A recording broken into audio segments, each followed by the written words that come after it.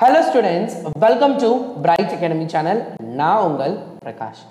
நம்ம இன்னைக்கு என்னென்ன டாபிக் பார்த்துருக்கோம், இன்னும் என்னென்ன பார்க்க போகிறோம், ஆல்ரெடி டிஸ்கிரைபிங் ப்ராசஸ் பார்த்துருக்கோம். பார்க்கலன்னா நம்ம வீடியோவில் போய் சேனல் வீடியோவில் போய் பார்த்தீங்கன்னா உங்களுக்கு இருக்க போது லெட்டர் ரைட்டிங் பார்த்தாச்சு, notice making, sentence pattern, error spotting, synonyms, antonyms நம்ம பார்த்துட்டு இருக்கோம். இது போக இன்னைக்கு நைட்டு ஒரு மிகப்பெரிய லைவ் செஷன் இருக்குது. அந்த லைவில் நான் மினிமம் ஒரு 1500 ஸ்டூடெண்ட்ஸ் எக்ஸ்பெக்ட் பண்ணுறேன். நம்ம அந்த லைவில் என்ன பார்க்க போகிறோம் அப்படின்னு பார்த்தீங்கன்னா, we are going to see the question paper solving method. Question paper solve பண்ண போறோம். question paper solve பண்றதுல என்ன நடக்க போகுது, because தமிழ் எக்ஸாம்ல பாத்தீங்கன்னா 25% of question paper PDF நம்ம ஒன்னு போட்டுறோம். அந்த PDFல இருந்து தான் நிறைய क्वेश्चंस வந்துருந்துச்சு அப்படினு சொன்னாங்க தமிழுக்கு.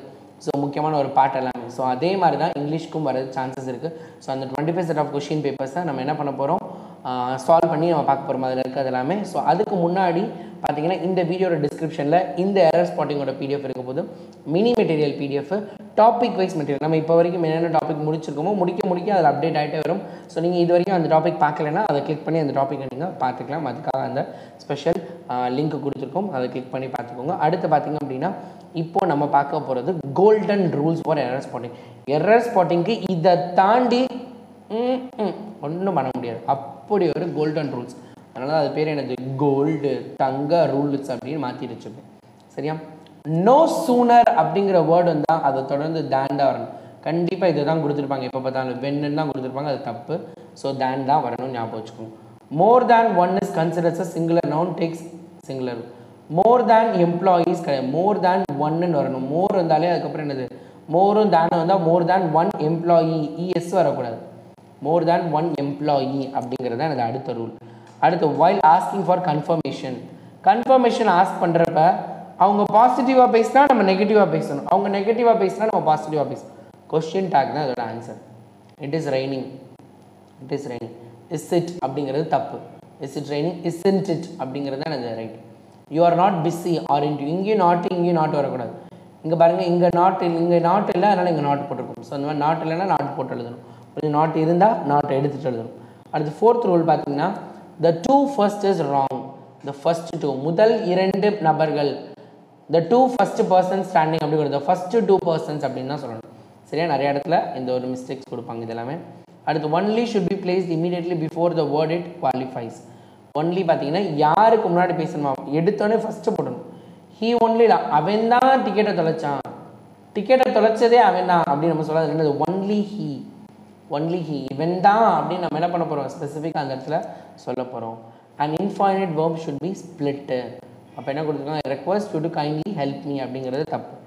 I request you kindly to help me.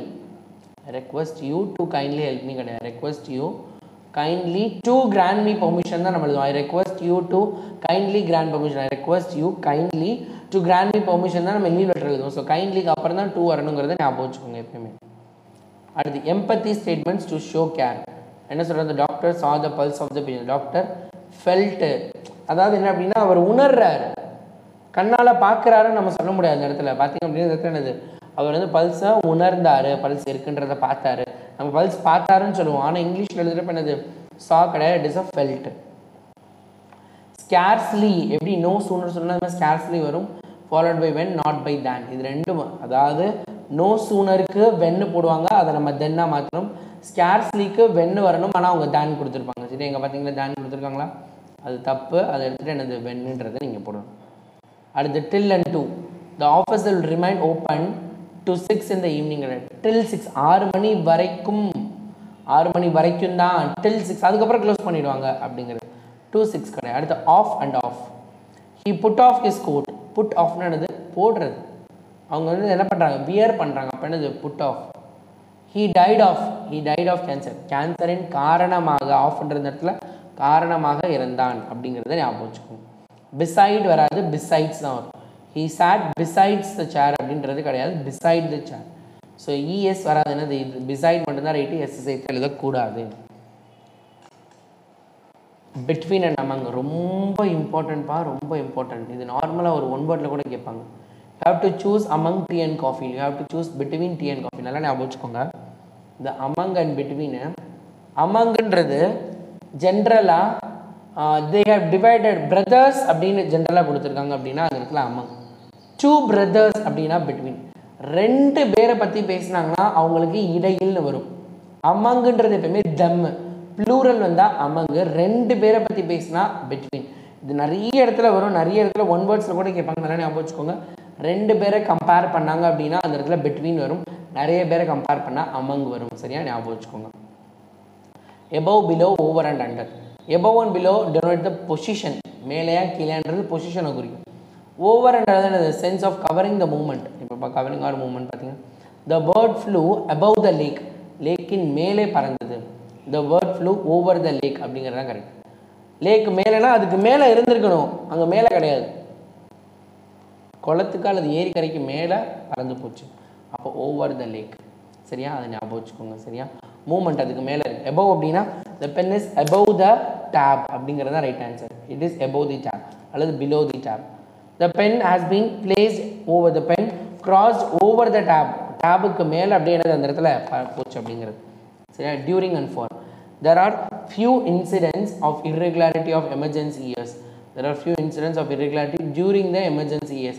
Emergency years வரப்ப நடக்கும் அதன் இடையே அப்படின்னு அர்த்தம். சரியா, ஸோ இந்த மாதிரி இன்னும் நிறைய ரூல்ஸ் இருக்குது. இது எல்லாத்தையுமே நீங்கள் என்ன பண்ணுங்கள், யூஸ் பண்ணி பாருங்கள். நான் கிளியராக கொடுத்துருக்கேன், ரூல் எல்லாமே ரெட் கலர்லையும் இல்லை, அதோட எக்ஸாம்பிள்ஸ் எல்லாமே கொடுத்துருக்கேன். இதெல்லாம் நீங்கள் படித்தாதான் இன்றைக்கி நைட்டு நம்ம செஷன் அட்டன் பண்ணுறப்போ உங்களுக்கு ஈஸியாக இருக்கும். புரியுதா, நிறையா ஒரு ஈஸியாக இருக்கும். மறந்துடாதீங்க. இது எல்லாத்தையும் யூஸ் பண்ணி பார்த்துக்கோங்க. 25 செட் ஆஃப் ரூல்ஸ் இருக்குது. இந்த மாதிரி ஒவ்வொரு ரூல்ஸ் இது எல்லாத்தையுமே நீங்கள் கிளியராக பண்ணிங்க. அது போக சிம்பிளாக பார்த்தீங்கன்னா தான் வராது, எப்பயுமே டூ வரும். தோ பக்கத்தில் பட்டு வராது, தோ மட்டும்தான் வரும். One of the கேர்ள்ஸ்ன்றது. ஸோ அந்த மாதிரி கொடுத்துருக்காங்க பாருங்கள், கரெக்ட் என்னது எரர் என்னது அப்படின்னு. ஸோ இது எல்லாத்தையுமே பார்த்து வச்சுக்கோங்க. Very important thing. கிளியராக உங்களுக்கு புரிஞ்சிருக்கும்னு நினைக்கிறேன். So thank you students.